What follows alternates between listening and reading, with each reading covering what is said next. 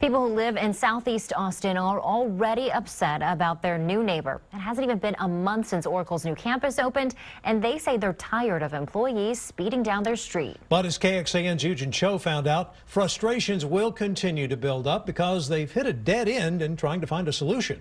This road didn't even, it was just a dead-end road. But now, I'd say it's at least a mile with no signage, no stop signs, no speed limit signs, nothing. Neighbors told us ever since Oracle opened its 560,000 square foot office last month on the southern shore of Lady Bird Lake, they started noticing some problems.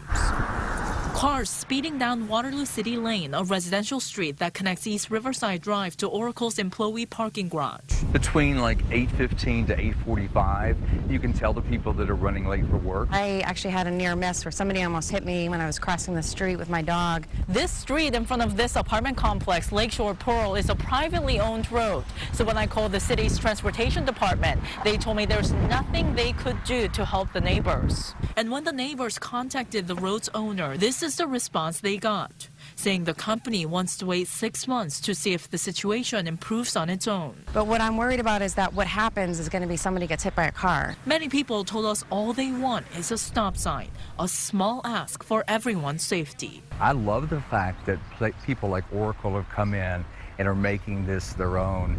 What I don't love is that it's sacrificing some safety. Eugene Cho, KXAN News. We reached out to the Waterloo City Lane's owner after the neighbors did. We didn't hear back. We also asked Oracle for a response, but they declined to comment. In most cases, if you live in the city of Austin, you can reach out to them for help. The first step is to call 311, then submit an application through the city of Austin. You can do that on their website. Any request must have support from 60% of your neighbors before the work is done. The local area traffic management program is in charge of improving the quality and safety of neighborhood streets. If the city decides that there is merit and there is a change that needs to be made after a study, then they would install a speed hump or a cushion, a roundabout, or a median.